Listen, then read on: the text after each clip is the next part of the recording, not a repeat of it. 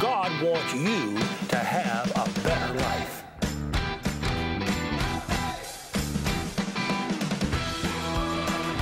I believe as we choose, we can have a better life.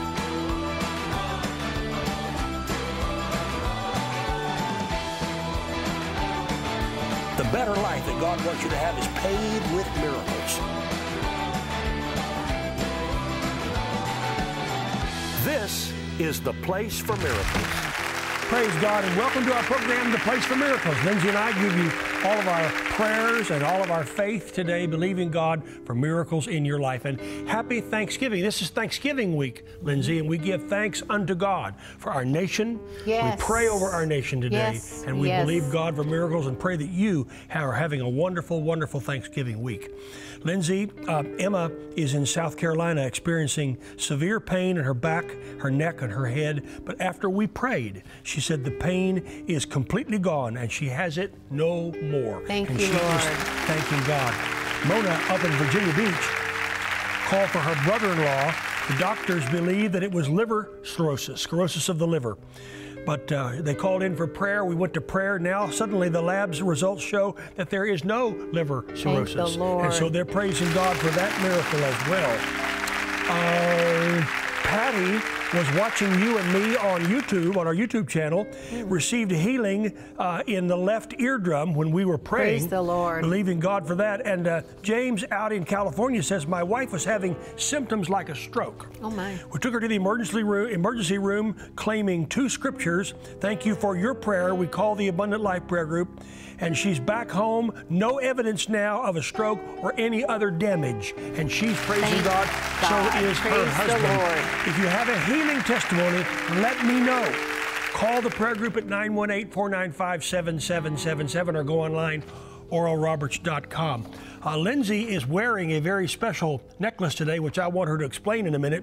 If you saw our program last week, you know that our trip to Cameroon is being delayed because I tested positive for COVID a couple of days before I was to fly. So wasn't really having any symptoms, but I had to self-quarantine and we had to postpone the trip. No symptoms, and he did fine. Thank you, Jesus. He went right through it. Praise the Lord, and hallelujah. And I was with him, and I tested negative, and so God only knows. But the important thing is we're all fine. Praise the Lord. Thank you, Lord. Praise the Lord. My Vice President, Mike Bernard, travels with me all over the world. And he had gone ahead of me to Cameroon and was planning a trip on up into Niger, where we had a crusade. My beautiful necklace. We had a crusade some years ago, and that's where the Lord moved on Jordan to begin what we called in those days Hunger Needs a Voice, her food outreach, and that produced a vision for a new Christian school. And you're seeing some of the video of it now. And they had the dedication of this magnificent school with how many? 360? 362 students. In that is amazing considering all things. There's more video coming because he just got home a couple of days ago from Niger, and there's more video coming. But I want you to explain that, Lindsay. Well, let's set the stage. It's many years beautiful. ago, when I was not having children, and I had lost a son, and I had had miscarriages, and I had had surgery, and on and on and on. Went to Nigeria to be with you. You had already gone ahead. I was supposed to be home with a baby that went on to heaven. And that many years ago, I was absolutely broken. I felt the Lord tell me, get up and go to Nigeria, where Richard already was on his way. So I got up. I had to have shots. I had to have all the things that went with it. I got on an airplane. I joined you, and their precious Benson Idahosa, Archbishop Idahosa, and his wonderful wife Margaret, and their fabulous family began to minister to me and told me to expect a miracle and to believe God for children. Out of that trip, them laying hands on me, them praying for me, and a family named the Child's Family in Nigeria laying hands on me, praying, believing. Next thing I know, I have my beautiful Jordan. Now, skip ahead many years. Jordan goes with the Child's Family children, son and daughter-in-law, second generation being Neil. Jordan. Well, Neil and your Danette. dad would be Jordan's third generation. Neil and Danette is the offspring of the ones that prayed for me in Nigeria. Now they're in Niger. You and Jordan have a crusade in Niger. And Jordan was doing what Jordan loved to do, bringing food into the countries and having the feeding program for the unique Hunger Needs a Voice that was there. Now, out of that, all these years later, out springs her heart's desire of having a school. So they started a school, they went through the government and did everything they could to get all the hoops and the hurdles jumped over. We've been helping to fund all that. And now the dedication was just recently, and we'll get you the footage, we're getting it all together. And in that, out of the dedication, they gave me this. Yeah. They had this for me, and that was just I'm glad you're wearing it take today. over. I'm glad you're wearing it today. Just to think generationally, the Idahosas going into the Roberts coming with the child's family, and all the generational expectations to get to the point of 362 children learning the gospel, and the standards are excellent. Their scores are very academically through strong. the roof. It's known for its academic excellence, and you know, generations of faith believing God for miracles, and that's what this represents. I remember when Ron and Jerry Childs, who were missionaries under Benson Idahosa, when they all prayed for you, when all you were having miscarriages and bearing a son, and how Jordan and then Olivia and Chloe came along into our lives. And Brother Ron would have been in his 80s. He went home to be with the Lord earlier this year. Jerry is still living. Yes. And was there at the dedication. Yes. And all these years later, my daughter that it's okay. realistically had no earthly way of being born was the one that had that idea. Wow. You know, you may never know what your seed will do, what your $1 here and $1,000 there, $20 here, $5 there. You may never know. You may never know what your prayers will do for somebody. When I went to the Idahosas, I said, I give up, I quit. Yeah. I'm done, I'm finished. Well, you actually said to me, don't ever ask me to get pregnant again. And you'd had miscarriage after miscarriage and then a dead son. And Margaret came to me and said, come here. And they all began to lay hands on me. She said, do me a favor, believe God one more time. Out of that is Jordan. Out of Jordan comes all of the missionary works. I don't even know what countries she's been in. She called me one time and said, hey, Mom, Timbuktu is a real place. I said, what do you mean? She said, I'm there. I'm just shortly out, a few miles from it. I said, you're not supposed to be there. Yeah, she said, in a perfect world, I'm not. But we got diverted, and the rest of the story's history. There is a real Timbuktu. It's in the nation of Mali, which is just over from She wasn't scheduled to be there. And now all these years later, there is the blessing that represents generations of faith, believing God. Jordan was followed by Catherine Olivia, then followed by Chloe, and all these daughters. Generations of faith coming up. You never know what your prayers will do. You never know what your seed will do. You never know what one seed faith gift. You may have sown into that school. You may have sown into the feeding program. You may have sown into India. You may have sown into us going into, back then back to Cameroon now soon. For me, it was Nigeria, but with Jordan and you, it was Niger. It was the offshoot of that. I mean, let's think about this. God is still God, and he's still doing miracles. Niger is where the president of the nation asked me to go to his residence and lay hands on his wife and pray. She had had a stroke. And I went to the presidential residence when I was there and went into the president's bedroom where his wife was in bed after having a stroke, and laid my hands on her and prayed for healing, prayed for the president's daughter as well. God has opened so many nations to us over these years, and I thank God, and I thank God for your support and for your prayers. And speaking of Jordan, she's coming to sing, but, praise the Lord. After she sings, Lindsay has received another dream, a prophetic dream. And when Lindsay dreams a prophetic dream, and when she shares it on television or on Facebook or on YouTube, so many thousands of people watch, you won't want to miss this prophetic dream. So stay tuned, and here is Jordan to sing.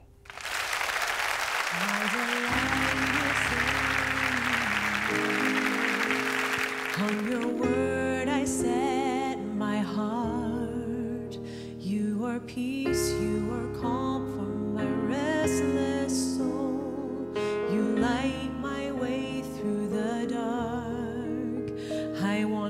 know you even more. Holiness is my desire. Purify, burn in me, come and make me clean. You refine me in your fire. Here I am, open arms, draw me close to your heart.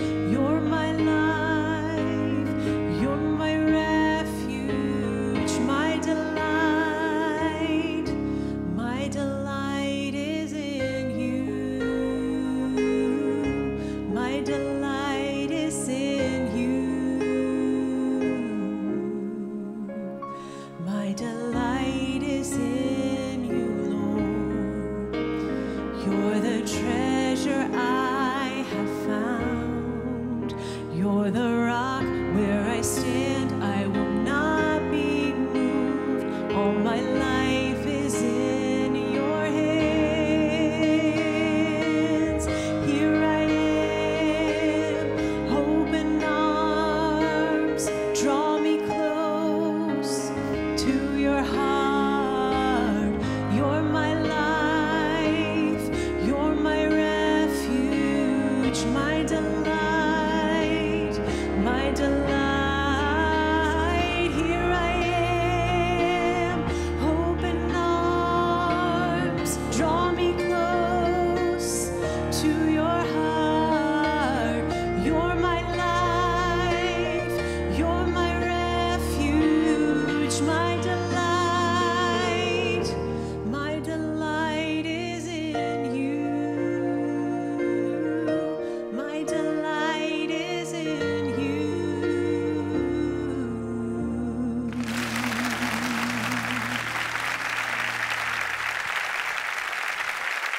Lindsay's newest version of Read and Pray and Then Obey, Volume 2, is your 31-day devotional for your healing and wholeness.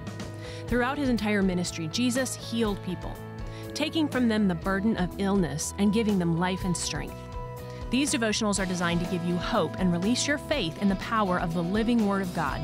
Go online to oralroberts.com to order your copy of Read and Pray and Then Obey, Volume 2 by Lindsay Roberts. Yours for any seed faith gift.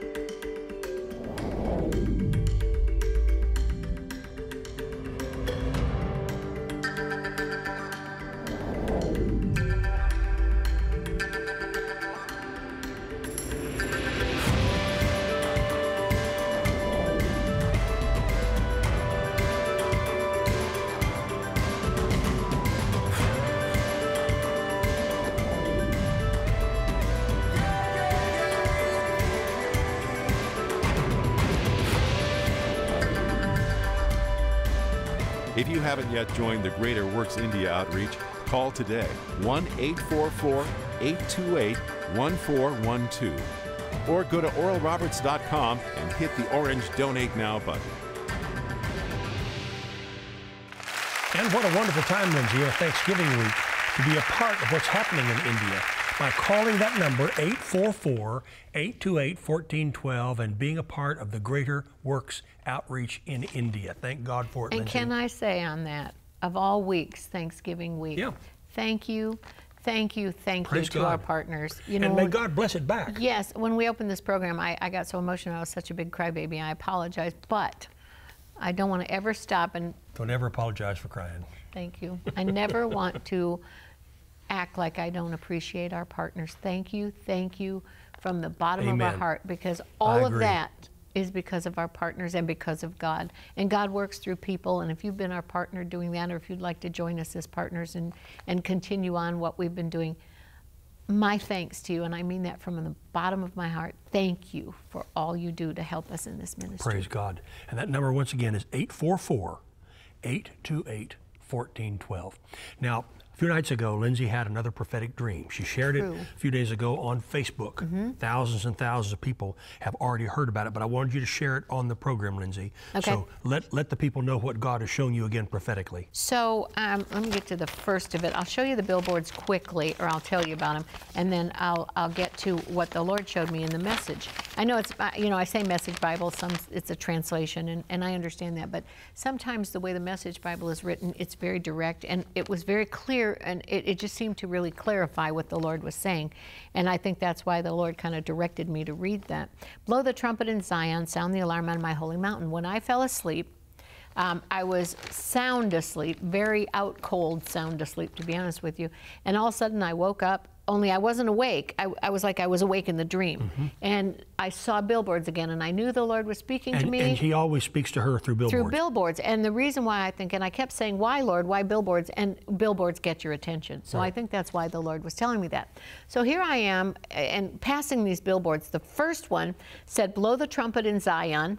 The next one said, sound the alarm in my holy mountain. Now you have to understand, I knew that. I knew that was Joel, the book of Joel. I knew the song, blow the trumpet in Zion, sound the alarm in my holy mountain. Now up till this point, every one of the prophetic dreams that were like that, particularly on billboards, were very encouraging and uplifting and oh wahoo and oh praise the Lord. And I thought, okay, what is this going to be? Because I love the encouraging words, and I want to encourage people with the word of the Lord, with the prophetic words.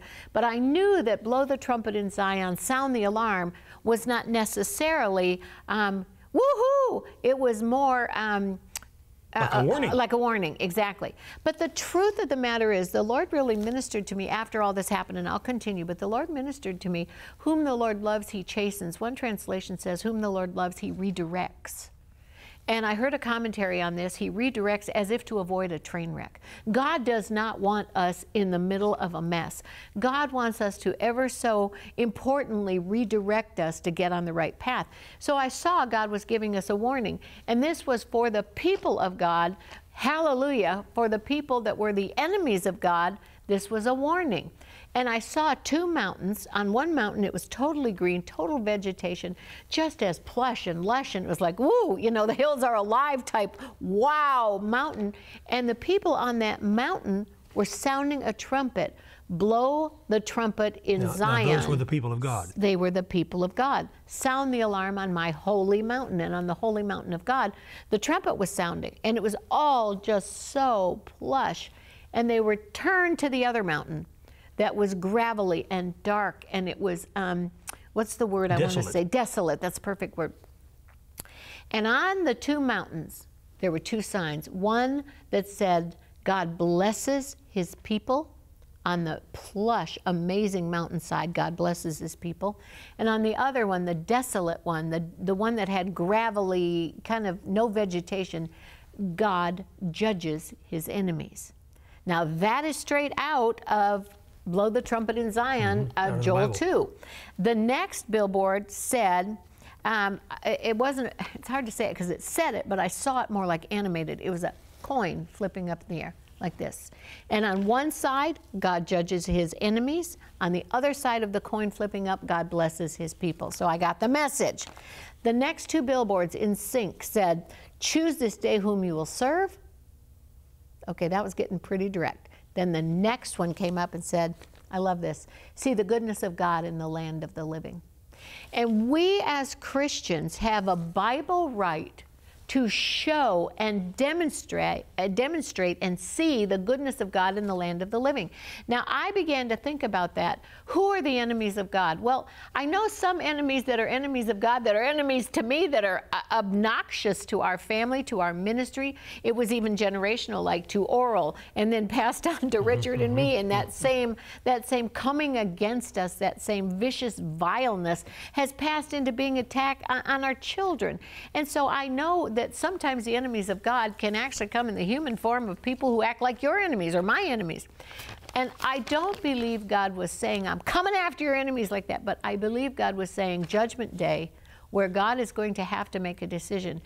God has to show righteousness. And if you think about the scales of justice, and that's one of the first thing I learned. I'll see if I can do it. When I was in law school, there was the blindfold on the what appeared to be lady, on justice, so to speak, and two sides of like a tray on each side. And they were equally balanced. Scales. It was the scales of justice. And God balances the scales of justice. And they're supposed to be blindfolded in that they're not biased. This is the way it is. It goes according to the rules, according to the rule of law. The rule of law is the book of the Bible for me, for Christians to go by, in a sense. It's their guidebook, can I say that? In the Bible, there are laws of God. There's the laws of faith, the laws of prosperity. These are God's laws. And God is not going to change his mind. I'm the Lord, I change not. I'm the same yesterday, today, and forever. God is not a man that he should lie. So God can't change the rules. And if all of a sudden, oh, you're so cute and I like you so much, so okay, you can get away with it. It's not the way it is. The Bible is the Bible. The rules are the rules. God is God. And if all of a sudden, let's think about this in traffic. If all of a sudden, oh, red light means this and red light means that, and suddenly a red light means green light, and it's all the same because you're driving a cute car and you have cute kids, so, oh, the rules don't apply. What are you going to have? You're going to have a mess. You're going to have what I would consider to be confusion that could even lead into a collision, that could even go as far as something as horrible as death. God has rules to follow, not to bind you, like put you in jail, but to keep you protected. Not to take you out, but to keep you in. Exactly. And so when God sets up a standard, it's not for you to say, oh, well, everybody gets everything in there, you know, we're all included. No, the rules are the rules. And so in thinking of that, I was like, God, you know, for generations, this one person has attacked, and you just seem to let it go. And that was on my mind when I'm seeing all this. And God was saying to me, he's a just God. The Bible says, it doesn't say he never angers, but it says he's slow to anger. God has to make righteous, righteous, and justice, justice. Now, in the middle of it, God was showing me that the people, God's people who are blessed, can blow the trumpet in Zion and sound the alarm as if to say, I'm sorry to say it this way, I kind of don't know what other way. You know, remember the old TV show, Danger, Will Rogers, Danger, Will Rogers, warning the people who continually, not, oh, I goofed up, or no, I missed God, I didn't go to church. So I'm not meaning that. But people who are actually enemies of God, that come against God's people, that come against God's work. And they're out there. We're not to make the decision of, God, go get them. God will take care of that. God blesses his people and judges his enemies. But in addition to blessing his people, what he was showing me was, as we blow the trumpet, as we are the goodness of God in the land of the living, we are a living witness for those who are not in the kingdom, those who are enemies of God, to see the goodness of God in the land of the living. Why? So that they come into the kingdom. Now, when she woke up the next morning, I went and got her a cup of coffee, and she sat up in bed and was telling me about this dream. You said something else you haven't mentioned so far. I don't want you to leave it out. I have page after page after page. Not everybody gets a trophy. Okay, so you know how it is, you know, when you have a participation trophy and the whole team gets a trophy, I love that. I loved it when my kids played soccer and everybody got a trophy because they were on the team. I love that. But there's also consequences. If somebody on that team made a decision to play dirty, to cheat, to go against the rules, and then declare themselves as the winner, that's not how it works. You can't just declare yourself an enemy of God and think you're going to end up in heaven, get the blessing of God, and get all the goodness of God in the land of the living. It doesn't work that way. I wanted you to share this. Thank you. And so what was happening was I began to think of these scriptures, and these are what I wrote down. Every good and perfect gift comes from above. Oh, give thanks to the Lord, for his mercy endure. He is good, and his mercies endure forever. Surely goodness and mercy shall follow me all the days of my life. God is righteous, and he is, you know what, I'm going to put these up too. I'll put them on our website. I've got so many of these. Good. Taste and see that the Lord is good. Oh, give thanks unto the Lord. This was all going through my head, and I was writing them as fast as I could. But I got this. I would have lost heart unless I believed that I would see the goodness of God in the land of the living. And then again, I felt like going to the Message Bible, or Message translation, however you want it. I realize that some have a problem. It's not a King James version, okay, but I call it a Bible because it's the Word of God. And it says this: I'm sure now that I'll see the goodness in the exuberant earth. Stay with God. Take heart. Don't quit. I'll say it again. Stay with God. Now in that, I want to read the rest of what blow the trumpet in Zion, sound the alarm on my holy mountain. I'm just going to read you a little bit of this. In the book of Jeremiah. No, it's Joel. Joel 2. I beg your pardon. Joel 2. And it said this, look at the size of that army and the strength of those who obey him. And then it said, God's day of judgment, the great and the terrible.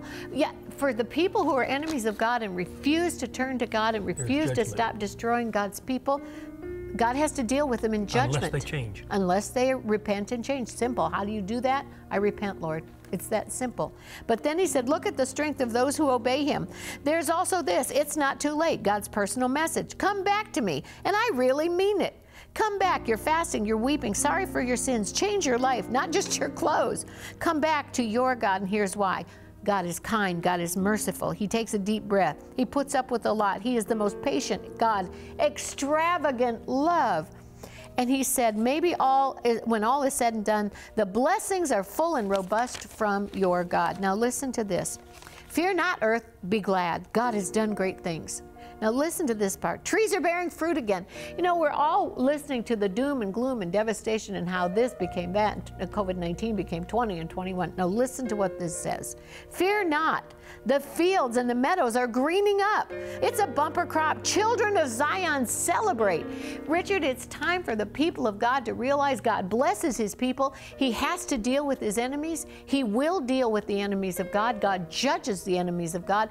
But for God's people, he said, I'll make up for the years the locust has eaten. And if that's not rejoicing, I don't know what is. And not to hide out, Lindsay, but stand up and be proud. I'm a Christian. I love God with all my heart, soul, mind, and strength. And then the tip of the ice is this one, because it ends with this. I will pour out my spirit upon all flesh. Your sons and daughters will prophesy.